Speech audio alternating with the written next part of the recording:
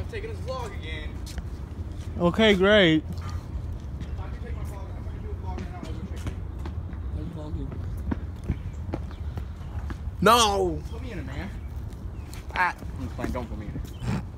Edit that out. I don't want to be on YouTube. I'm already on YouTube.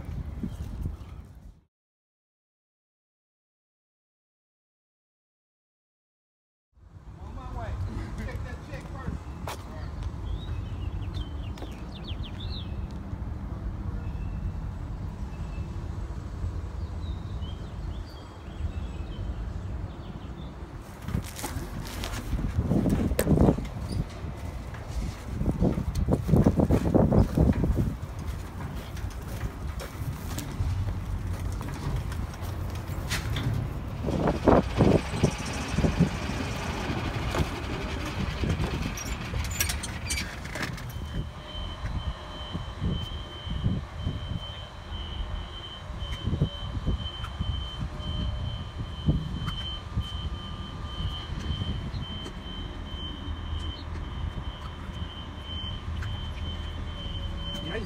Well, Jim left early and he wanted me to take his truck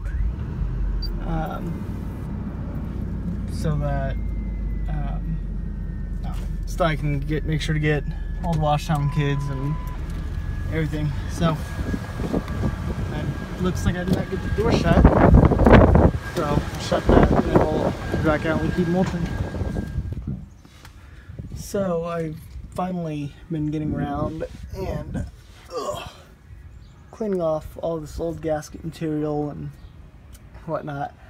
So here on the back, I got everything scraped off, but there's some spaces like right here where my gear has those pieces.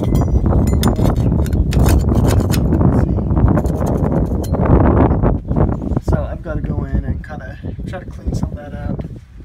Come in here, try to clean some of that stuff up, and then we'll just clean it all up and whatnot, and hopefully I can get those bearings pressed on.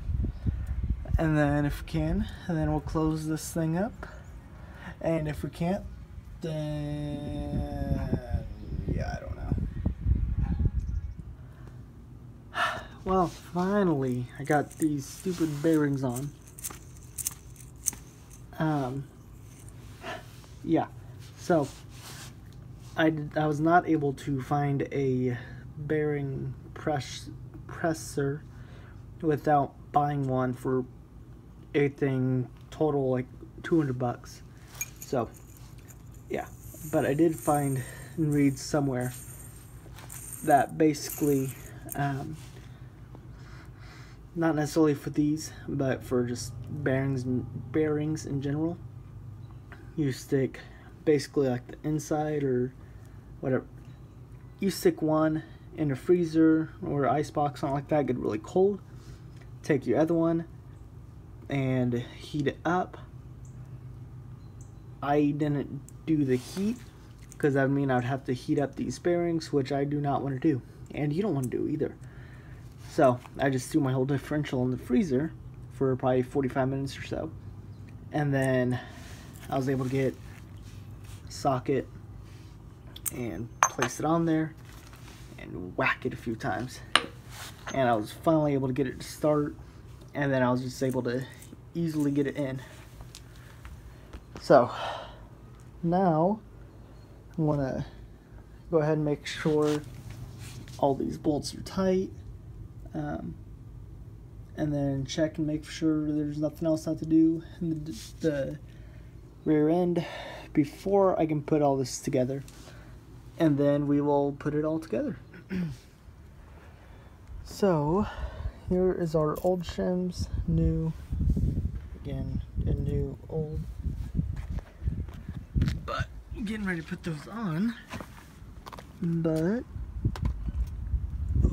so when I do this, I'm actually going to, well, actually, since I got the same kit that was already on it, it's pretty nice because you already have a good idea of placements and everything. But if you can see, here, that big gear, I think has been like rubbing and cutting up against that. Like you can see right there, it looks like the bolt, well, the bolts in there have been hitting it too much. So what I'm going to do is put more shims over here, or thicker shims, and pushing it that way to hopefully help that out, so that we won't have won't be rubbing anything up there, and hopefully we won't have the issue that we just had and we're trying to fix. So yeah, so we're getting ready to just put it in. One thing about this one was a Detroit Trutrac, is the way it holds the axles in place. So you can see here, you just have one hole, no others. Whereas on my other one,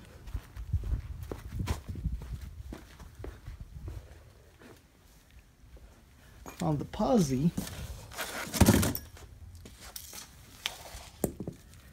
you can see, I mean, obviously got those holes, but you have,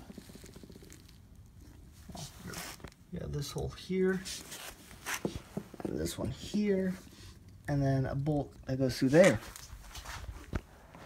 And those holes bolt again is for these.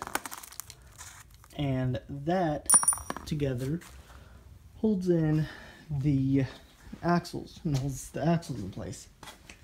So now this Detroit Trutrac, this is everything that holds it together.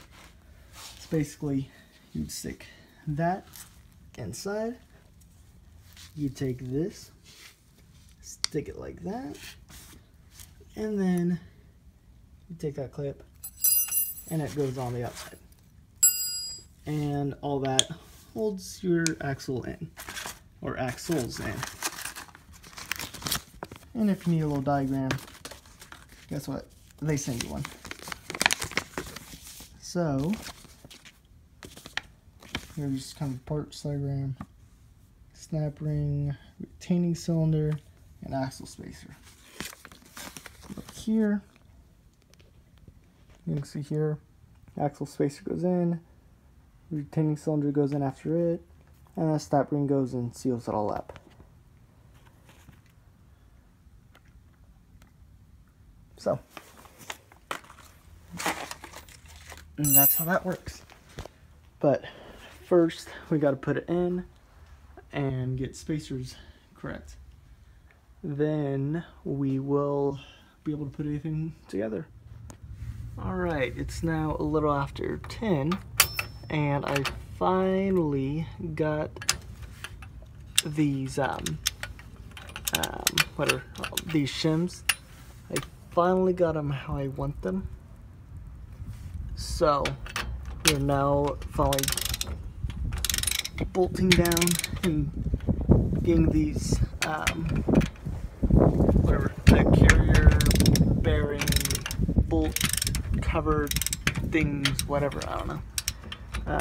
Getting those on, getting them torqued down. You put some Loctite on them. Now every vehicle is maybe a little bit different, so you want to look at the specs. However, for my truck, it's about 60 foot-pounds torque.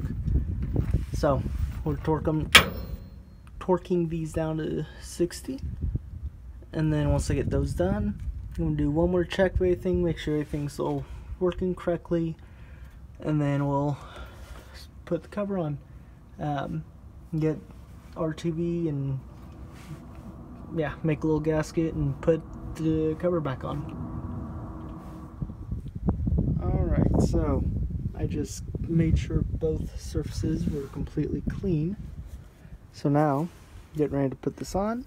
You can see best results should be use clean dry. Blah, blah, blah. Apply a continuous 1/16 to 1/4 inch bead of silicone to one surface, surrounding all bolts. Assemble parts immediately while silicone is still wet. Finger tighten until material begins to squeeze out around flange. Let dry for 1 hour, then tighten to torque specifications. Allow 24 hours to dry or to fully cure before filling with fluids or returning to service.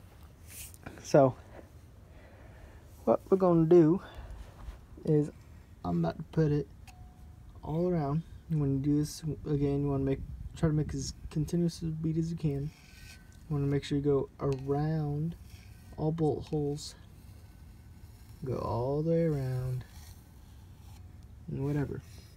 And then, like, immediately you're going to want to put it on and hand tighten it. Dang it. That would be a good thing to put in. So I will do that first. But then, yeah, so you're hand tightening it until it starts to squeeze out. Then stop, let dry for an hour, then torque it down. And then wait 24 hours before filling it with fluids. So this is basically how this works. To put all this together. And then first you want to get all your metal stuff off your magnet so you can show people on YouTube. Basically, this disc, well, first of all, you want to get both axles, pull them out as much as you can, obviously with C-clamps already attached. You're going to take this little disc, slide it in like that. Once you get it in there, then you take that and pop it in there like that. Now you'll take your little clip and get it in there, and you're done. Now I really like this because, one, you don't have a little bolt in there that can get stripped or be hard to get out. You just have to worry about one clip. Two, I like the center in there because it's almost like having, not quite, but almost like having one full axle, which would be able to handle more torque and whatnot, I would assume. Then move on to this. This is nice because obviously it holds everything in, but they have 4 holes in it. That way you can still get good oil flow going in there. So I'm liking this so far. So finally at 10:59, we finally got that snap ring in there. So now really quickly I'm going to put the whatever on there, the gasket maker, whatever, RTV, and then put the cover on, and then we'll probably go eat dinner, and then come back out and torque it and then go to bed. So let's finish this up. Yay, it's finally dinner time. And it was like almost 12 hours ago that I ate. It'll be another 12 before I eat again. So, might as well have a couple of these. So, just came back out, made sure they're all torqued down. When you do this, we'll make sure you do it in a crisscross pattern. And yeah, so this is going to be it for tonight. So please make sure to like and subscribe, and keep coming back and checking out more videos.